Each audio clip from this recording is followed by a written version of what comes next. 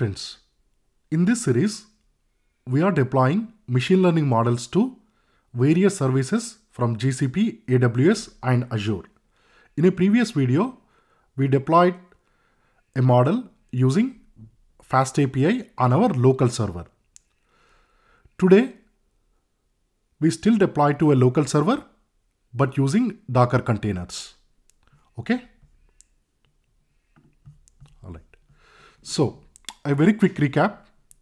We have trained a very simple ML model using this train.py Python script. We save the model as model.joblib.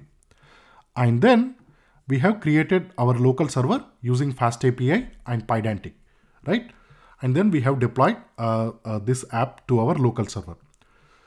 We'll use the same two files, but we deploy using to a Docker container. So for that, we need a Docker file, right? Now, just if you are going to use Docker, I assume you already have some basics of Docker, but very 30 seconds or 1 minute recap. Okay. So this is how it looks like. We have our infrastructure. Let's say this is my laptop. Okay. That's the hardware. And then the host operating system, which is this Mac OS, right? On my laptop, I have installed this Docker engine. Okay. And once we have this Docker engine, we can create these Docker containers. Now, each container can have its own operating system. Okay. For example, this one, it can have Ubuntu. This can have, let's say, Fedora, CentOS, or whatever your requirement is. So each container will have one, its own operating system, two, its own frameworks or different versions of the framework. For example, I might need Python 3.7 for this application, whereas I might need Python 3.12, the latest for this application, right? On top of it, we will have our application code. Okay. So within this container, we will have three things. Only two are shown here, but we will have the base operating system, the libraries or the runtime, and our package code. Okay. So we combine these three together to make it a Docker. Okay. So this way, on a single infrastructure with a host operating system, we can run applications which require different operating systems as well as different frameworks with different versions. Okay. And since all these are isolated, they can run independently from one another. Okay. All right. So let's create the Docker file first. Okay. To create a Docker container or the Docker, we need this Docker file. Okay. So first we need our base operating system, right? So here we are saying this Python 3.8 Slim Buster. So it's the very lightweight Ubuntu OS, which has this Python 3.8 pre-installed. Okay. And then we set a working directory where we are going to have all our files and from where we are going to run all our code. So we have created a folder called app, right? And then what do we need to run this container? First, we want to train the model and then deploy the model.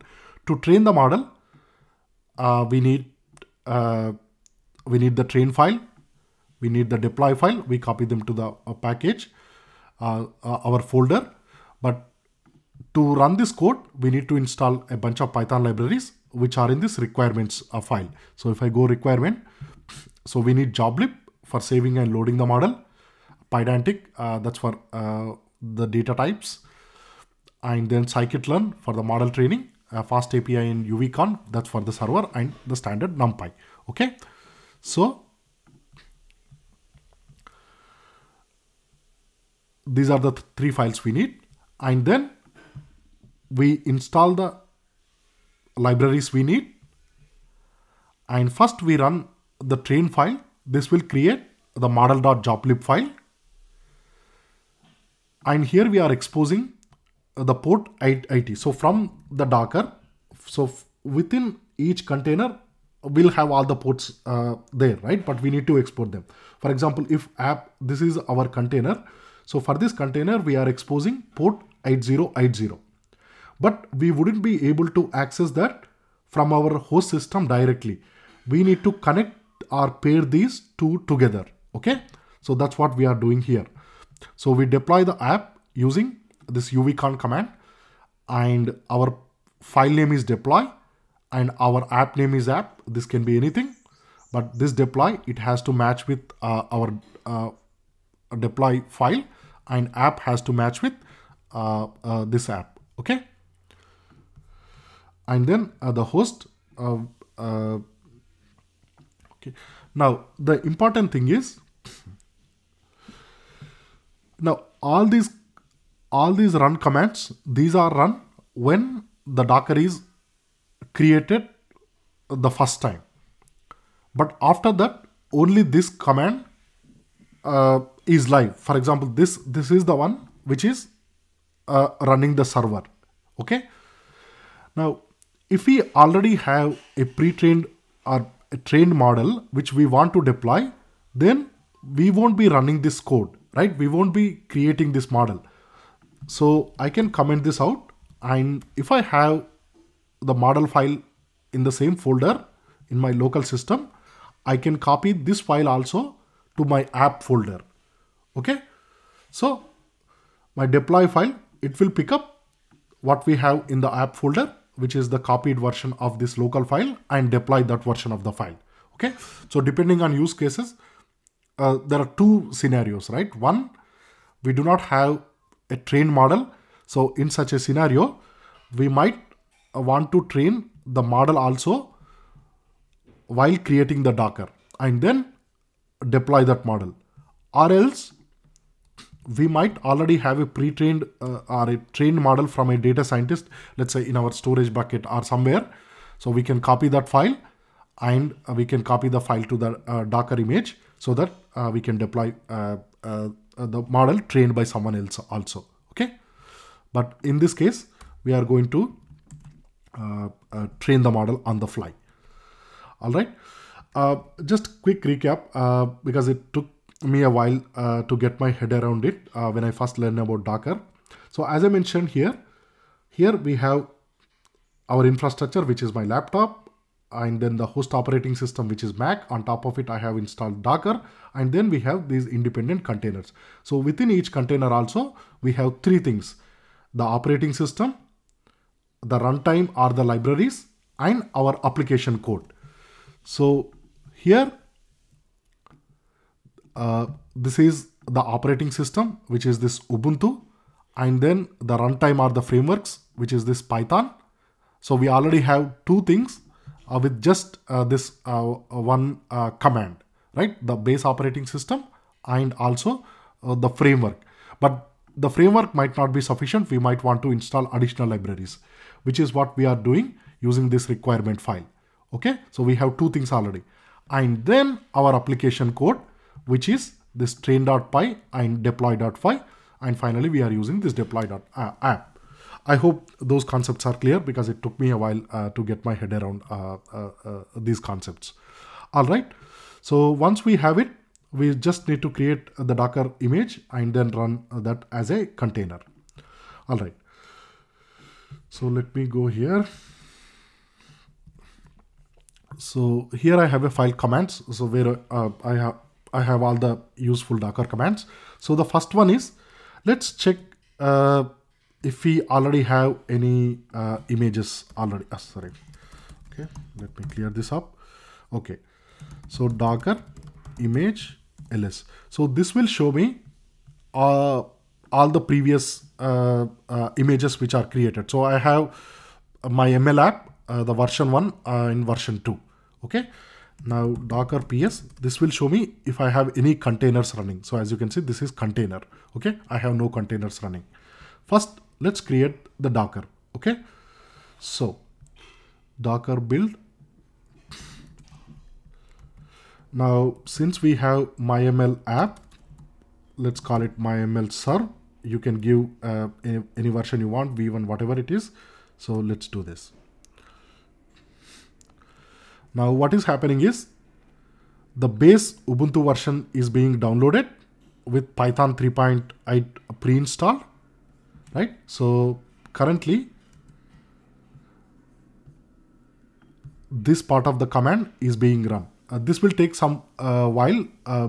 It can be as large as, again, several gigabytes, but this is a slim version. It will be only about 150 MB, right? Once that is done, this copying of files is done. It create the directory and copy the file to that directory, and then these required the libraries are installed.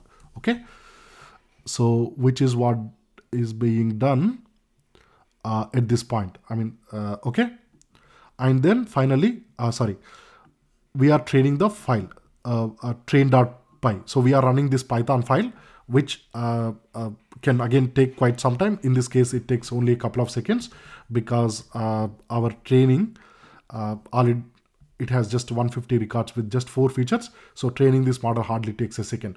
But if you have again some object detection or image classification model, this might itself take an hour. Okay, so this might take an hour if we are also creating the model at the time of Docker creation. But if we are simply using a model which is trained elsewhere, then it's just a copy. Okay, and finally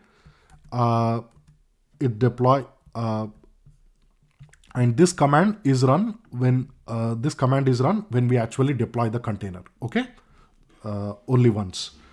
At the time of running. All right. So we have created our container. Now let's run the container. All right.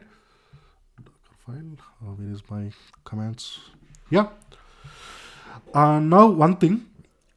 If you are creating your Docker image on an host operating system which is different from the operating system where you are going to deploy. For example, in this case, I have Mac and I have created the Docker on Mac.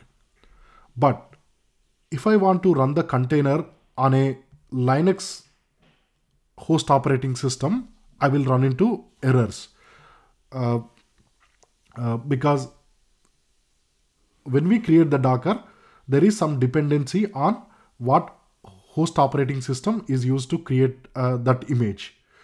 So either we use the same host operating system to create image and also to deploy, or when we create the image, we have some options. So instead of this simple command, we can create this command. We can use this command to create the image so that it can run on this operating system also. So basically the host operating system for creating the Docker and running the Docker can also be different if we use a command like this, where we provide the host and target operating systems. Whereas if we are creating and running on the same OS, we don't have to worry about that. Okay, so that's also another important consideration, right? And finally, let's run our Docker. So if you remember from our Docker, we are exposing port 8080, right? Now, as I mentioned, we need to map this port to one of the port on our host operating system so that using that port, we can access the container. Okay, so we are mapping to the same one. So let's do this.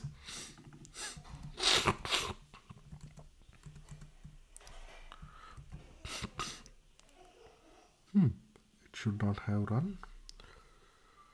But our app is this serve, right? Our app is serve.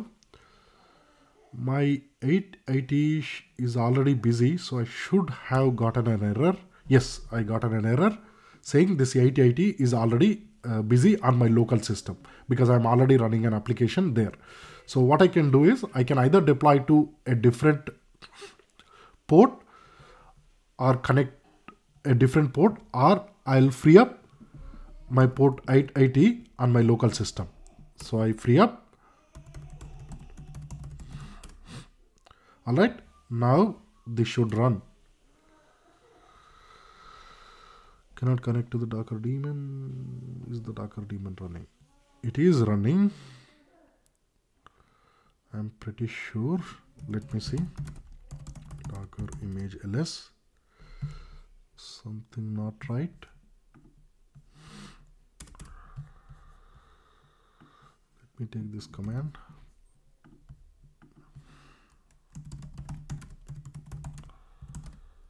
Yeah. And my ML serve. So I want to deploy this one. It should work this time. Hopefully it is running. So now I can go to 0. Yeah. I have already covered various aspects of this UI in previous video. So please have a look. We focus on the Docker side of things in this video. Okay. Now, but how do we make sure, I mean, because as I said, I'm running a local version as also, right? So how do we make sure that it's actually serving from the Docker and things like that? So let's look into a few more Docker commands, which are super useful. So now if I run Docker PS, I should be seeing a container. So I have a container running.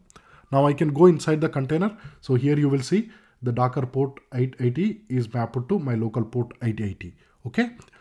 Now what I would like to do is I would like to see if the model is actually created, right? We have not copied the model from our local to the Docker image. We created it using the train file. Now what I will do is I'll go inside the Docker. So this is the command. Oh, sorry. I'll need to provide this Docker container ID, which is this. As you can see, now I am inside my Docker. The folder is app, which is what we created in the Docker file. If I look like this, so here we have this model.joblib file.